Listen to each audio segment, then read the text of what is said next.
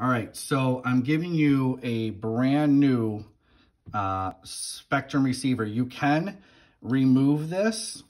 There's 2 screws on the back. If you take the case apart very gently, you can take the little circuit board right out from the inside. But if you can take the canopy off of that drone that I sent you and get to the receiver, which I'm sure I've removed this, all you have to do is this. So with this little setup I have here, it makes things super easy. There's already the satellite cable sticking out of it.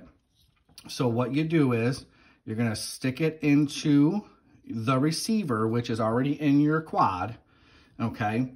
And you're gonna take, it really doesn't matter the voltage that you use. This, I think, is a 3S LiPo, so it has a BEC in it, so it doesn't matter. So what you're going to do is take the power wire, the positive and the negative, and just be careful when you do this. So you're gonna hook it up, okay?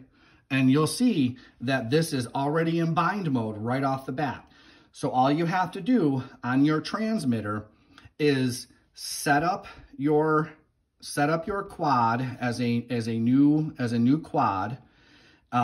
Shut the transmitter off. I assume you have a button for bind or a switch. So what you do is you flip and hold the switch or push and hold the button, turn your device on, and this thing will automatically right away bind to your transmitter. It's literally that freaking simple. This device has worked amazing for me. It works every time. It will make binding any Spektrum receiver that simple. Okay, so I'm going to send all this along with the new receiver for you because I have no use for it anymore. That should do it for you. So you can use the one that's in your drone.